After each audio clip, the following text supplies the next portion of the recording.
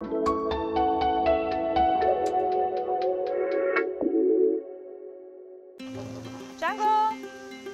Hey! The colors of the home represent the story about Rumah Fajar, the sunrise, Mount Agung. Oh. The wood is blackened, but it's also related to this idea of a volcanic eruption. And the colors of the red brick remind us of the lava flow, which we were witnessing live as we're building. We would come here in the evenings and we could see Mount Agung erupting and lava coming, you know, like this glow coming out of the volcano. Go as far as you can. We learn how to use that and embrace that to the best of our knowledge. And then you make it better.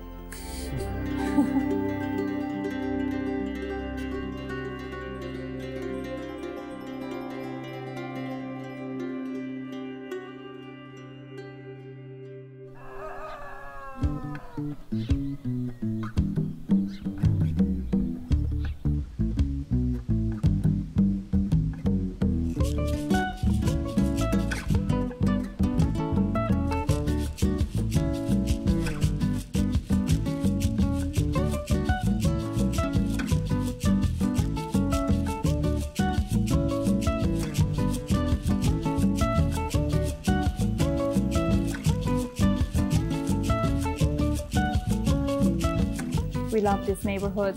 We love the valley and the view and the sunrise. We get the most beautiful sunrises. It's the best time of day. How are you, Jack? How are you? How are you?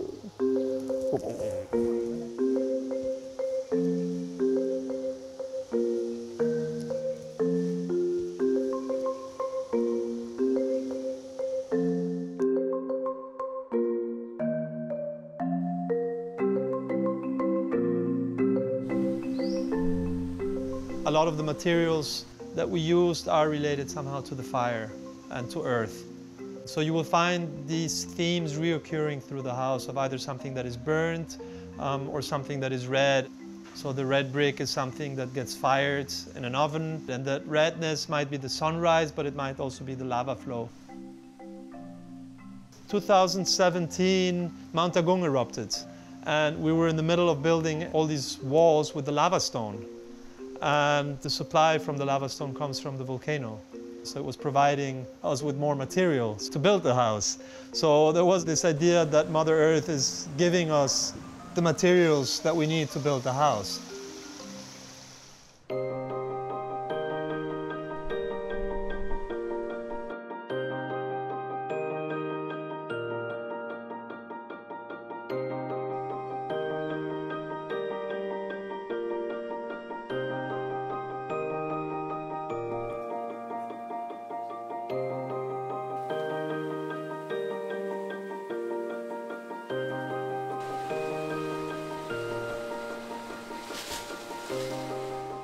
We're very privileged, and I think the children are very privileged to grow up with so much nature around them, to have these open views, not to be caged into a space. It's a very open space. All right, get it in the target. Our children have a very strong relationship to nature, to animals, the insects, the lizards, and there's the fish in the pond, and so that is very much part of how they're growing up.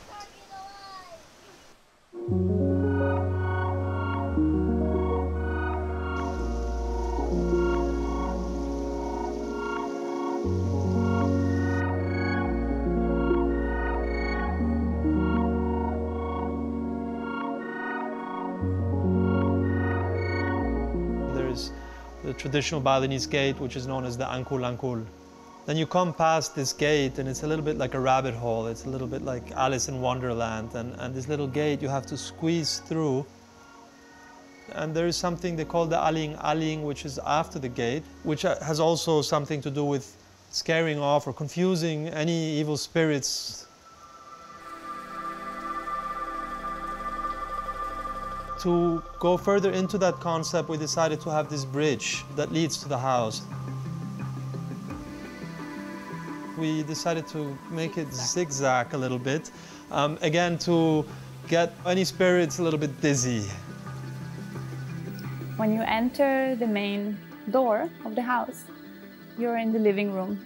So living and dining room open up, into one space. And you have the wide open view in front of you. But you still feel like in a cocoon when you're inside. So when you have heavy rains, you feel really comfortable. And the kitchen. You love the kitchen. You always say this is your favorite kitchen of all the houses we've lived in. Yeah, I would say so. I think it has evolved over the years. You get fresh air in from outside, but it's not too open. And you can use these two counters really well. The colors, yes, everything you put there looks nice. It was when we became a family. I really felt that I want to eat at home with my family, and I want to have this. I want to have what my mother gave me. And a home only becomes a home when you can also eat at home.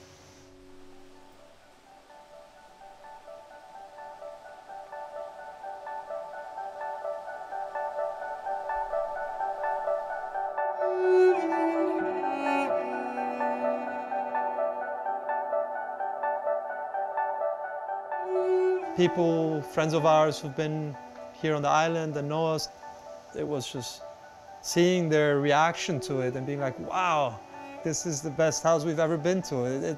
It adds on such an incredible additional layer to the whole experience.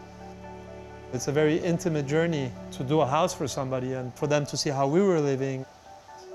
We have created a lifestyle that people are coming into, and that's a beautiful thing.